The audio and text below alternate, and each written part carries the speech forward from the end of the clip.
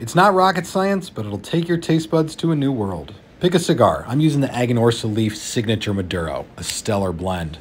Now get a good clean cut. I'm using a deep V cutter from Calibri, and if you turn the cigar 90 degrees and cut it again, you get a cross cut or a crown cut, which nobody in the cigar world really uses, but it looks cool and so everyone shows it on TikTok. Then you want to toast the foot, and this is like the most important part to me. Getting a nice blackened foot with the tip of the flame, the invisible heat of that flame, and just kind of angle the torch so you don't inject heat into the cigar. Then rotate slowly and draw to get the thing going and taste every ounce of flavor the blender offers.